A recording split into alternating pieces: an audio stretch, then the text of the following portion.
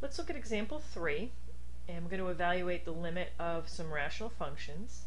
And remember that a rational function is just the quotient of two polynomials, so we can evaluate each of the polynomials separately.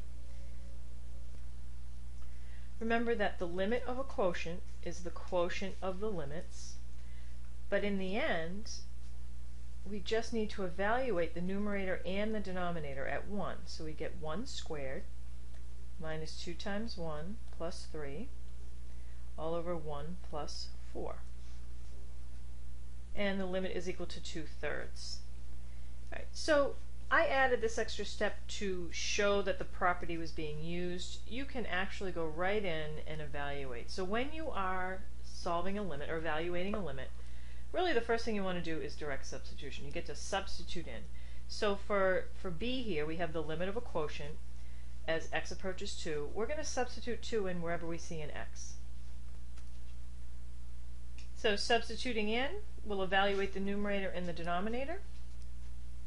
In the numerator we get 0, and in the denominator we get 0. Now, this does not mean that the function or the limit is undefined. This is what we call indeterminate. Indeterminate means basically that we need to do more work. It means that by substituting in, we didn't get the information that we needed to be able to evaluate this limit. The limit may exist, the limit may not exist. What I always tell my students when they see 0 over 0, or when they see an indeterminate form, is that we have to do more work.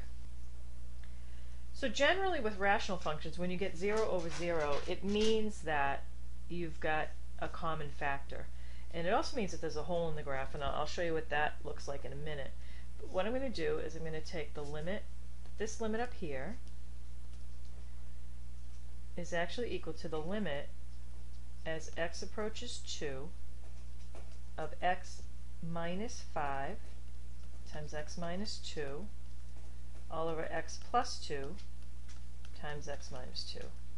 The x minus 2's cancel, and now I can substitute the 2. I get 2 minus 5 over 2 plus 2, which equals negative 3/4. So the limit as x approaches 2 of this rational function is equal to negative 3/4. But what we do know is that f of 2 is not defined. We know that when you substitute 2 into this function, you do not get a finite value. But let's look at it on the calculator. Let's put this function in y equals. And you know, we've got a rational function here, and often when you graph a rational function, you expect to get asymptotes, some vertical asymptotes, maybe some horizontal asymptotes. Let's go and graph this. I'm going to do a zoom 6, which is a standard window. So zoom 6. Oops, I got a syntax error. I'm going to, instead of leaving this out of the video, I'm going to go in and check out and see what I did wrong. So a syntax error means you type something in wrong. Sometimes it means you use the negative sign instead of a subtraction, but here I see that I've got an extra plus sign in there. All I had to do is hit delete, and we'll try that again. So zoom 6. Alright, so we do have one vertical asymptote. What I care about is what's going on at 2. So I'm going to trace 2. So I hit trace, and then I hit 2, and then I'm going to hit enter. And you'll see that it's not giving you a y value. Now, we talked before about how to use the calculator to evaluate a function, and when there is no y value showing up, that means it doesn't exist. Now that I've traced on 2, I'm going to zoom in just to get a little bit, see if I can see what's going on. When you hit zoom and enter, you have to hit enter again. So I want to see what's happening at 2, but the calculator, again, if I trace 2, the calculator is not going to give me a y value. There isn't one there, although the calculator is not perfect and it doesn't necessarily show that.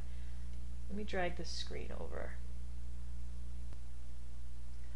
So what's really happening is that at the value of 2, there is no value on the graph. There is no y value that corresponds to 2. There's actually a hole. what I know is that r of 2 does not exist, but the limit of r of x as x approaches 2 is equal to negative 3/4. We also know that the common factor, x minus 2, is actually a way to find out where the hole exists. When there is a common factor, you will have a hole in your graph, and that hole will exist when you set the common factor. You can find out where that hole exists by setting your common factor equal to 0 and solving.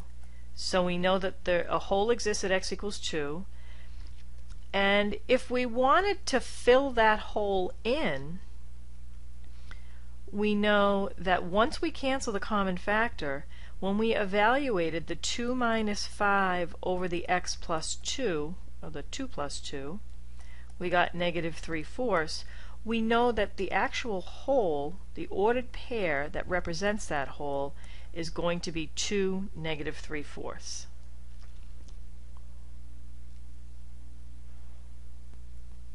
Let's look at another example involving a quotient. We're going to evaluate the limit as h approaches 0 of 1 over 5 plus h minus 1/5 over h. We will start by direct substitution.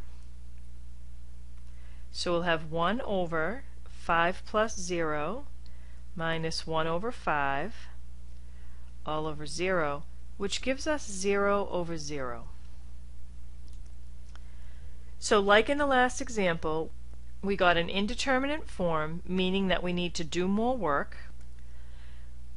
But the do more work is not always factoring. There are other strategies depending on the type of expression we're dealing with. And although this is a function that involves fractions, it is not a rational function. Rational functions are a quotient of two polynomials, and these are not polynomials.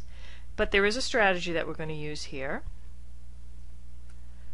We're going to rewrite this, get the limit as h approaches 0 of 1 over 5 plus h. I'm going to leave a little room because what I am going to do is some algebraic manipulation. This is a complex fraction, and I want to simplify it by combining the numerator and the denominator into one fraction and then multiplying by the reciprocal. That's one strategy. The other strategy would be to multiply all terms in the numerator and the denominator by the LCD. You can use whichever method you'd like. I'm going to multiply, just combine the numerator into one fraction. So I multiply by 5 over 5. I'll multiply this fraction by 5 plus h over 5 plus h.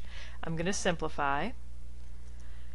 So simplifying by building each of the fractions, and now I'm subtracting this second term. I need to distribute that negative on both the 5 and the h, giving me the following.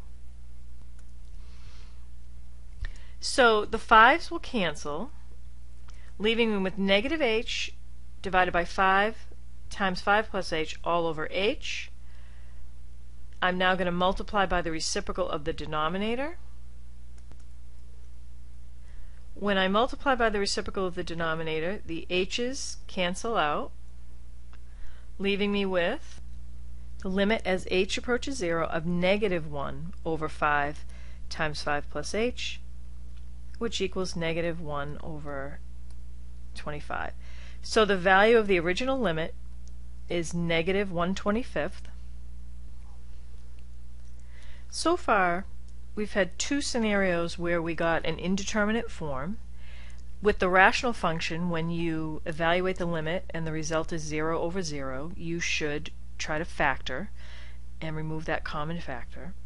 If you have another type of fractional expression and you get 0 over 0, another strategy is to take that complex fraction and try to simplify it. And usually through algebraic manipulation, you can come to some a conclusion as to whether there is a limit or there isn't a limit.